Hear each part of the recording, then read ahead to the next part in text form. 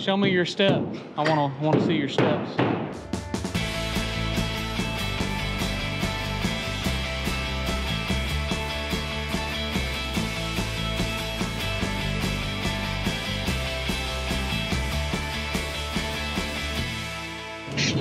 Hello? Hey.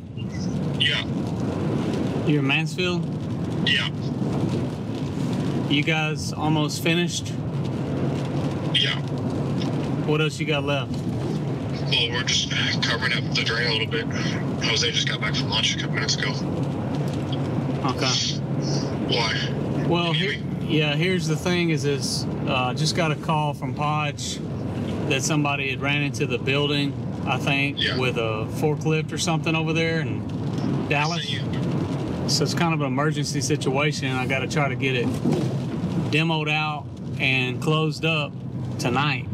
Okay, so here's the situation. I just got a call from one of my main general contractors that I do some work for, and he just gave me a call out of Mississippi and said that one of the Dallas locations, a forklift driver ran into one of the walls and busted it open.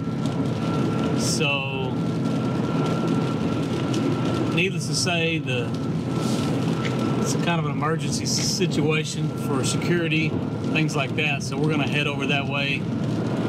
I'm headed that way now to assess the situation. And they're supposed to be bringing me a Mini X and some equipment, demo out this wall so we can frame it and build it back with at least something for overnight. So that's the plan. Oh joy. Always know when I get a phone call like that, it could be anything. Gotta stay ready. So, off to Dallas.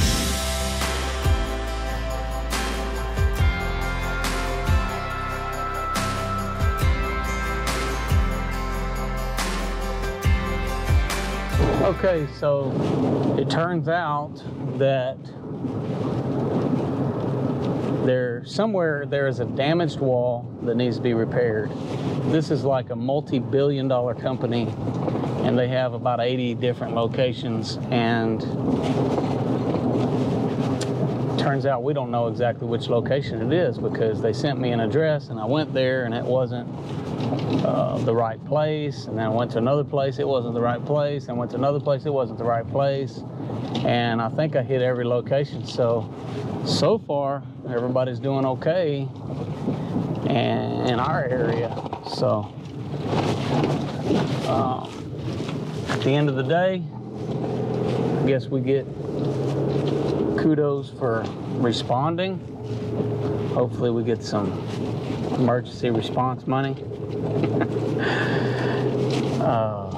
But we're gonna head on with it. So we're gonna go take care of some other things that need to be done and try to make something out of the rest of this day. It is sprinkling, so my goal is to get the skid steer loaded up, get it off this one job site so we can get it ready to take to another.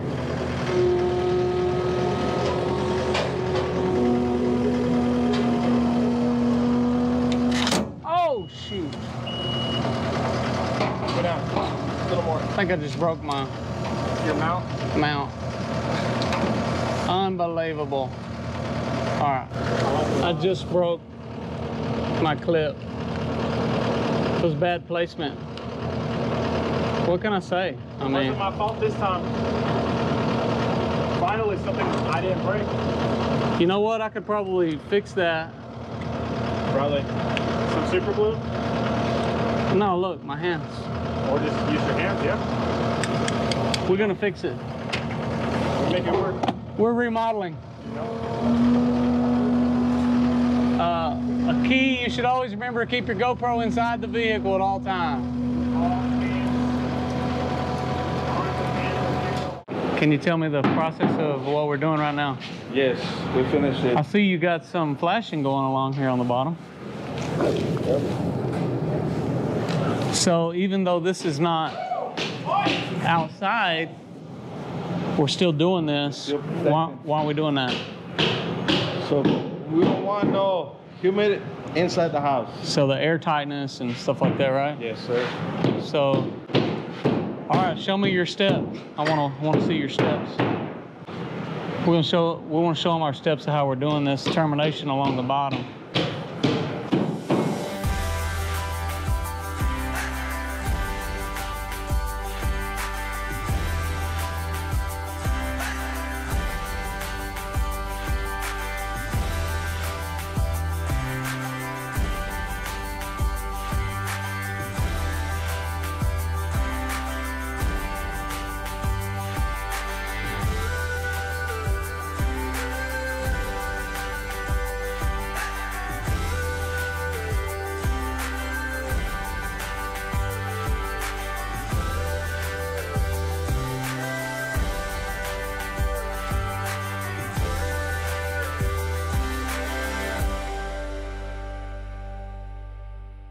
So as you can see, we're going around the perimeter and doing this same method all the way around.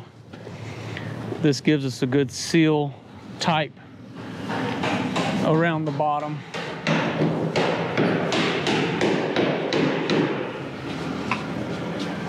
So no air and moisture can come through the bottom.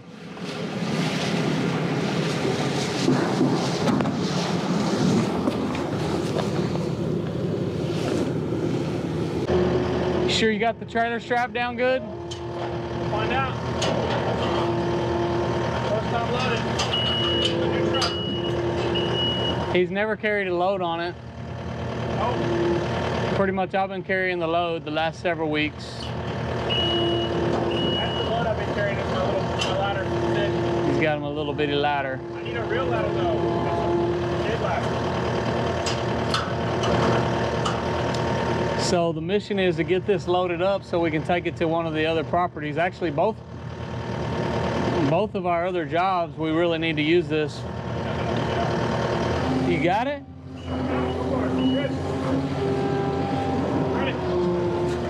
Go for it.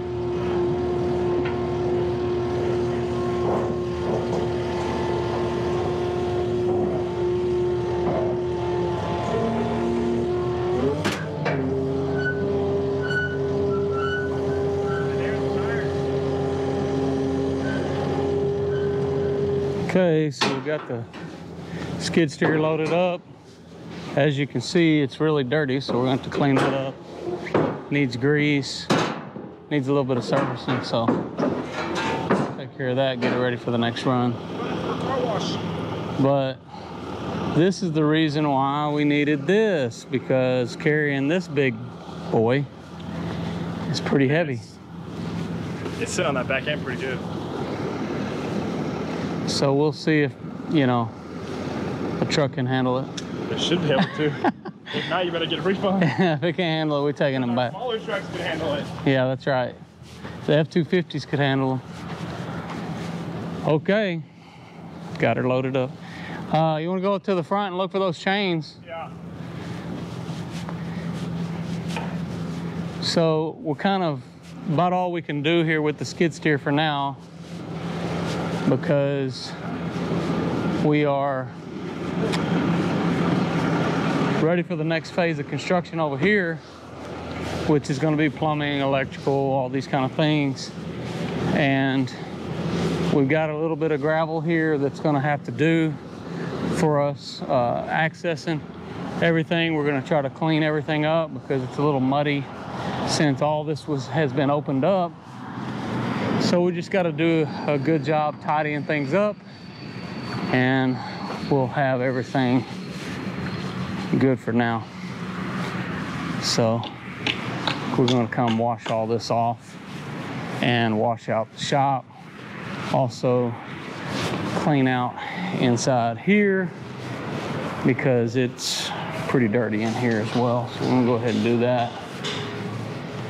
And get ready for all the other trades to get in here. I don't like for things to be too messy as we're bringing our trades in, because we want everybody to keep things tidy and keep things clean. Okay guys, so as you can see, it wasn't a typical day, but sometimes things pop up in the day that you weren't expecting. We thought we had kind of an emergency situation. Here's the real end of the story, surprise